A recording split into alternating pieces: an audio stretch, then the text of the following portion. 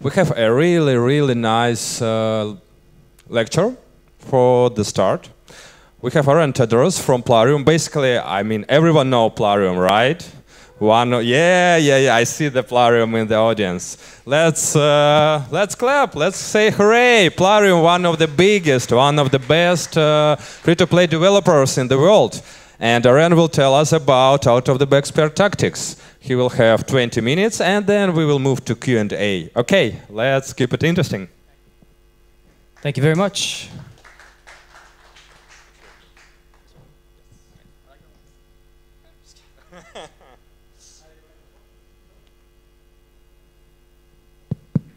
Excellent. Hi everyone, thank you very much for joining me. I hope you all had a pleasant lunch. So as he introduced, my name is Oren Todoros and I'm the PR specialist for our mobile games at Plarium. The talk I'm going to be sharing with you today is called 10 out-of-the-box PR and Marcom tactics. And the goal of this talk is actually to share with you guys some big PR ideas that were executed by some of the brands we all know online and on mobile. As well as share, get you guys to think about the whole industry in a more creative way and to try creative things when it comes to your PR strategies. So let's dive right into it.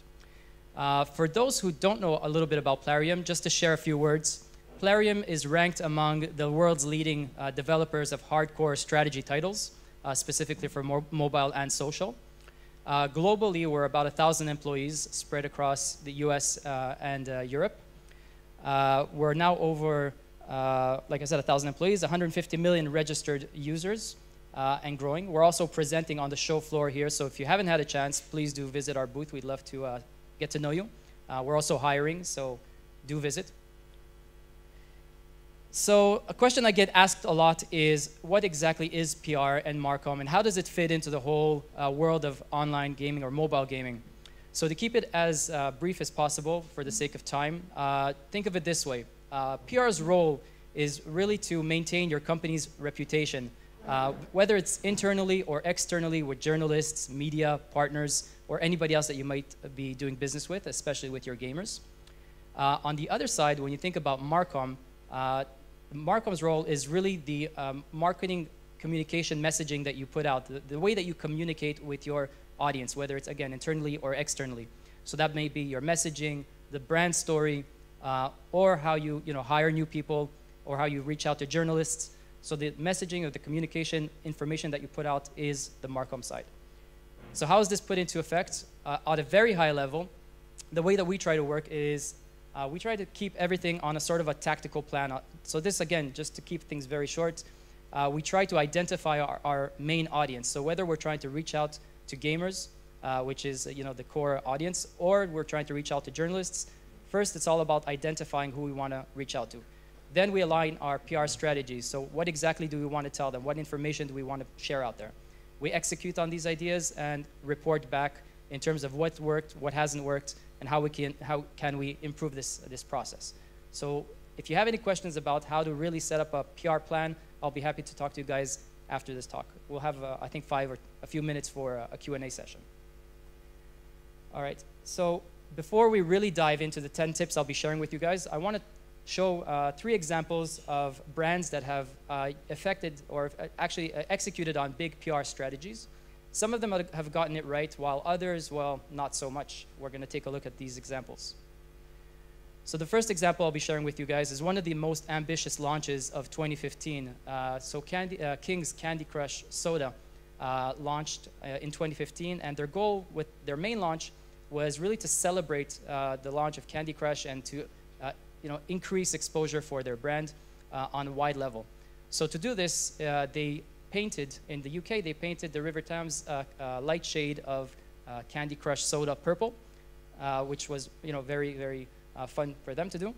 They also worked with the London Orchestra, which played the Candy Crush theme music. And of course, they leveraged all this throughout their social presences. So they used existing content that they already had while building up on their brand story. They did this in a way that brought the game to life in the UK.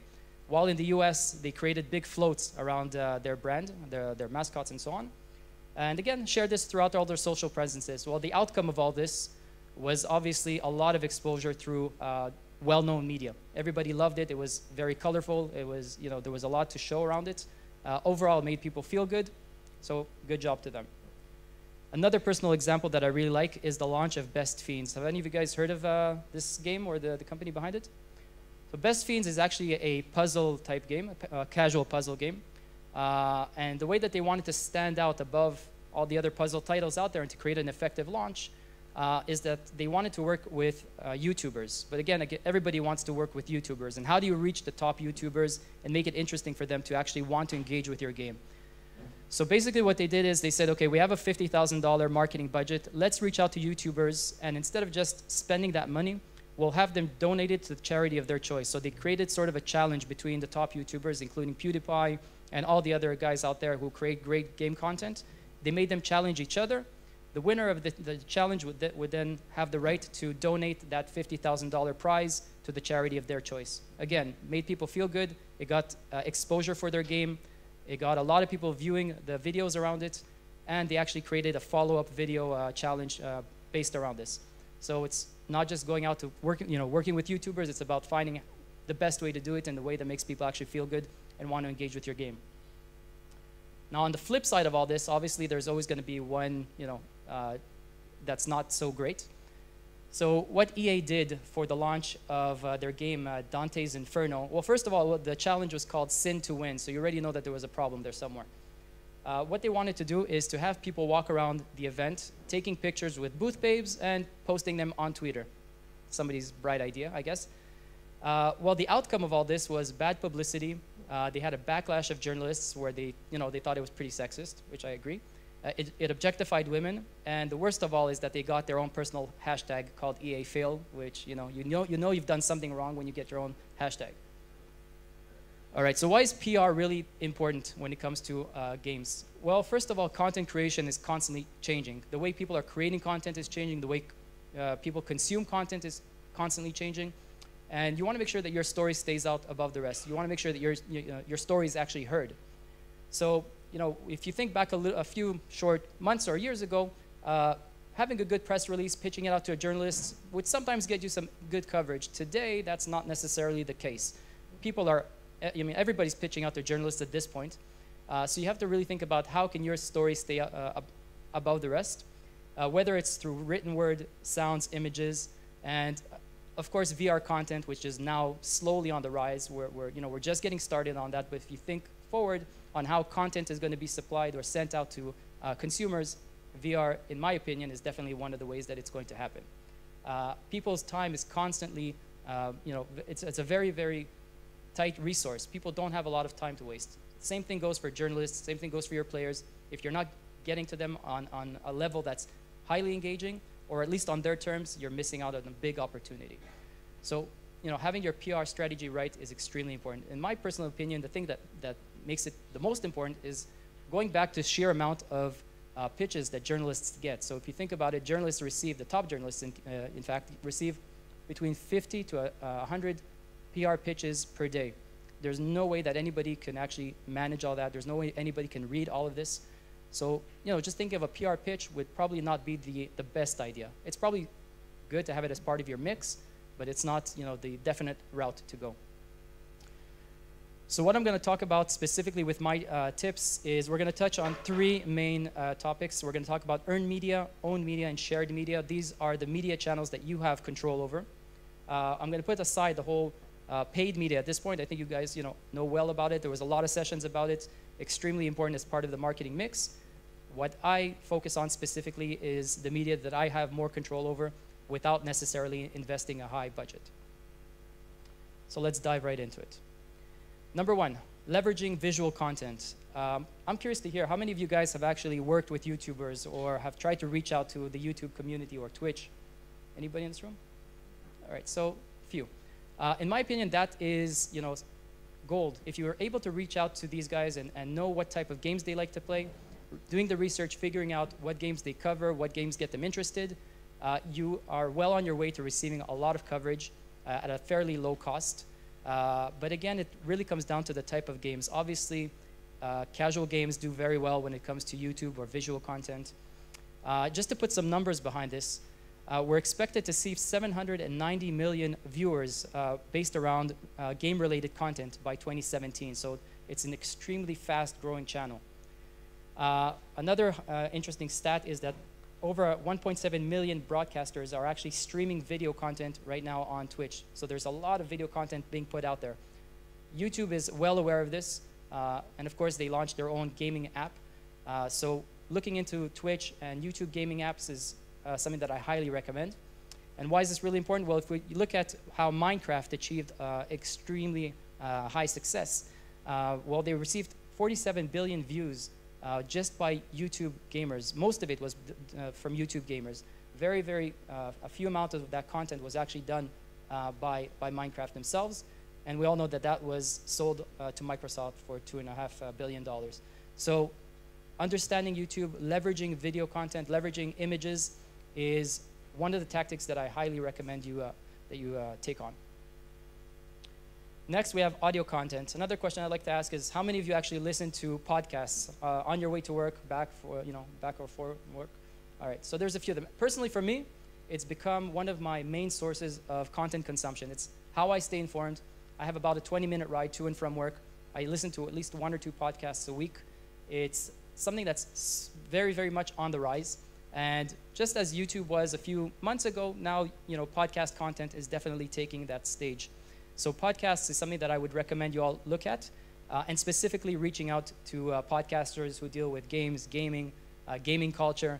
There's no lack of them. Do your research, find out where they are. Of course, all these guys are available on Twitter, on Facebook, on LinkedIn. Getting to them is not so difficult. So podcasts is something that I really recommend you look at. Another reason that you should definitely look into podcasts is that only 3% of marketers are actually including podcasts in their marketing mix. So there's a huge amount of content being put out there, and a very, very small amount of competitors or gaming companies actually reaching out to these podcasters. And they actually need the content. They want to interview people. They want to talk about things that are interesting. So there's really no reason not to reach out to them. Something that we've done at Plarium is that we've taken our musical scores from our games. So we have about 5 or 6 different worlds right now from each of our games. And we are actually working with a world famous composer called Jesper Kyd, who makes a lot of game music. So our fans really love our music. It's something that we invest heavily in. We've taken the best songs, we've created an album around that, and we've promoted it as a standalone album. So that is another marketing channel that we're actually using. It's not creating new content, it's taking stuff that already exists and putting it in the forefront. So amplify your social reach. I think by now everybody knows the importance of being on social. Everybody knows that you need your social presence. You need to be on Facebook, on LinkedIn, on Twitter, on YouTube, and so on. But the thing that really surprises me is that people don't really take the time to figure out how to do it right. And one of the basic things that people should be doing is finding out what the top hashtags are in the network that you're using. So if you're on Twitter, figure out what people are actually talking about. What hashtags are they using?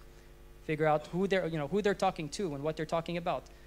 It takes a little bit more time, but once you figure that out and you engage with that community and you use the hashtags, it makes a world of difference. So take that time to figure it out.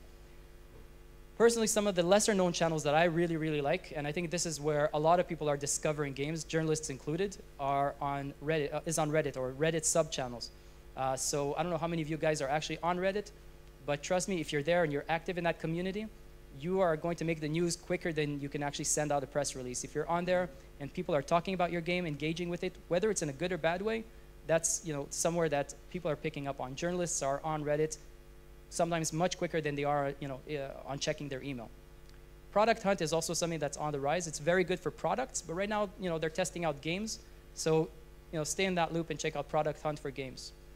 And of course, diving into analytics. It's still very surprising that a lot of people are using social network or brands are using it, but very few are taking the time to dive into the analytics behind it, to figure out what content are your players actually engaging with, whether it's video or images or sounds. What are your top posts? Why did they work? What times did they work?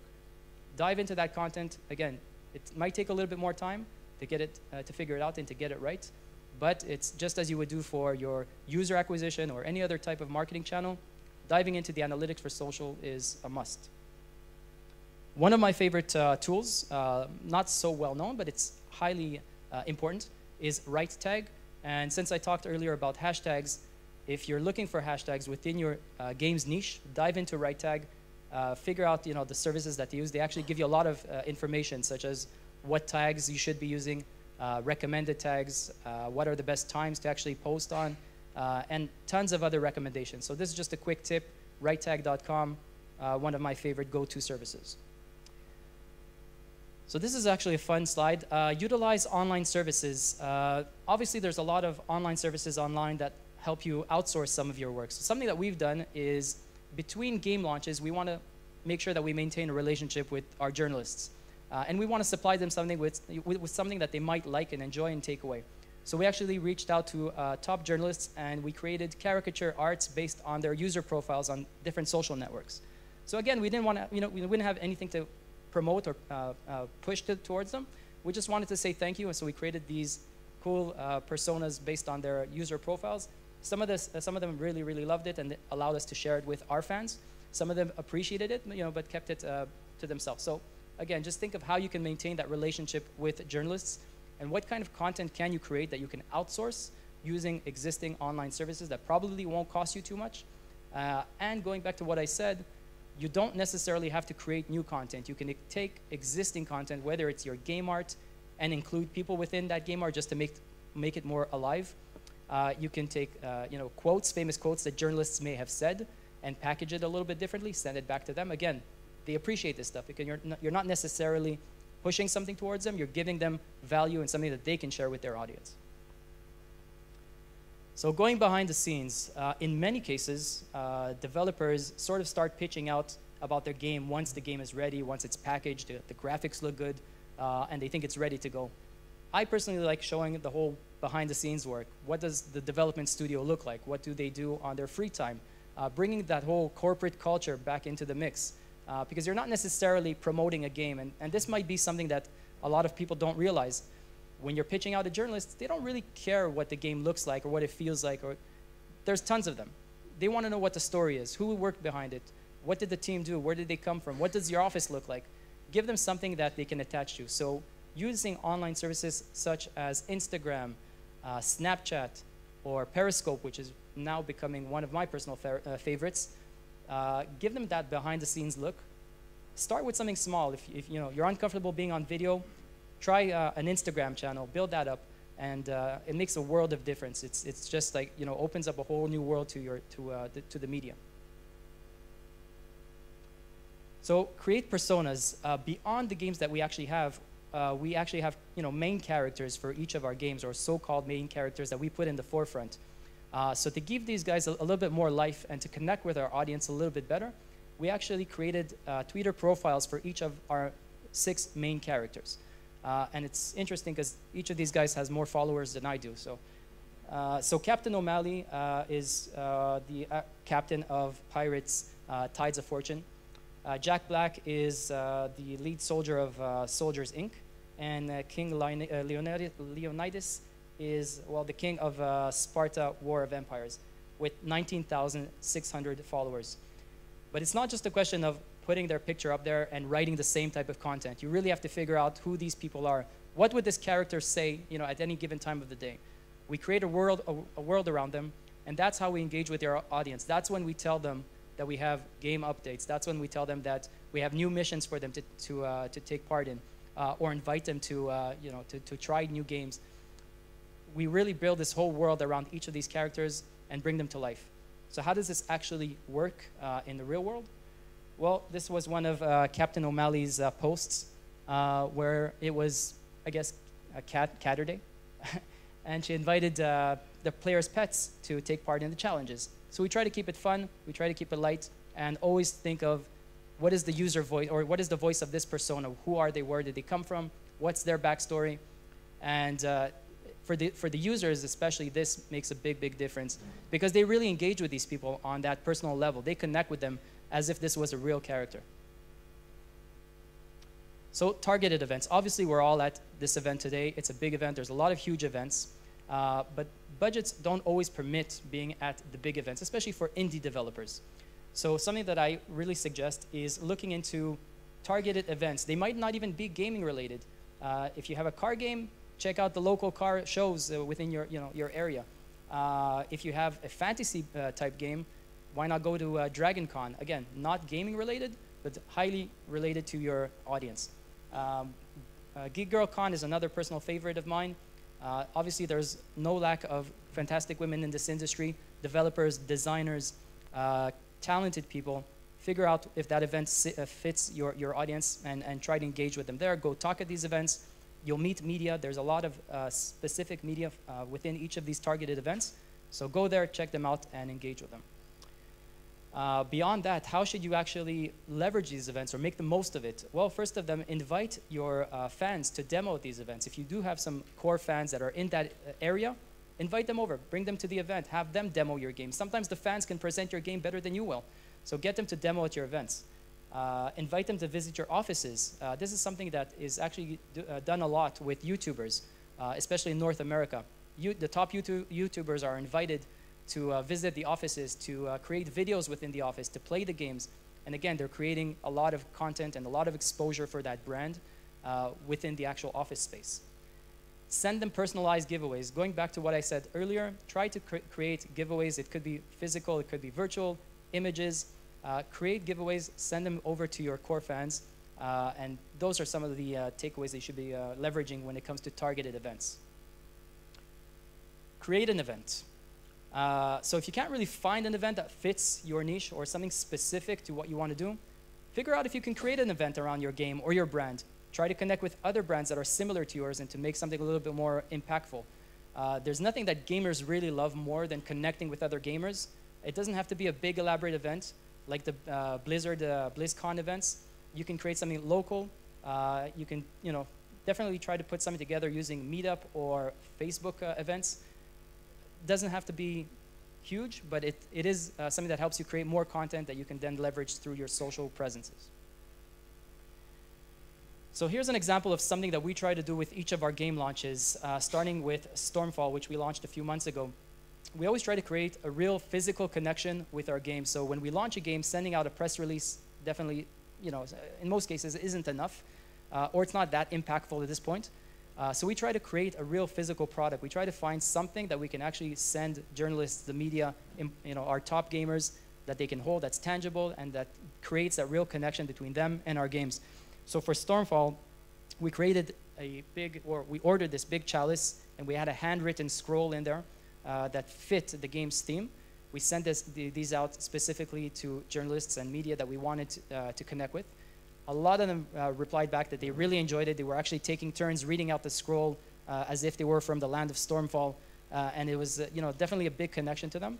And obviously they're not going to share it on their blogs or their sites, but for them, when they receive something that's tangible from you guys, that connects to that world of gaming, that is something that helps you stand out above the rest. There's no doubt about it. Number 10, syndicate your content. So something that we thought about at Plarium, when I joined, at least we were thinking about, okay, should we create a blog? Should we create content and put it out there? But when you really think about it, why would any reader really come to your site's blog? It's not like, it's journalistic news. It's not like cutting edge information.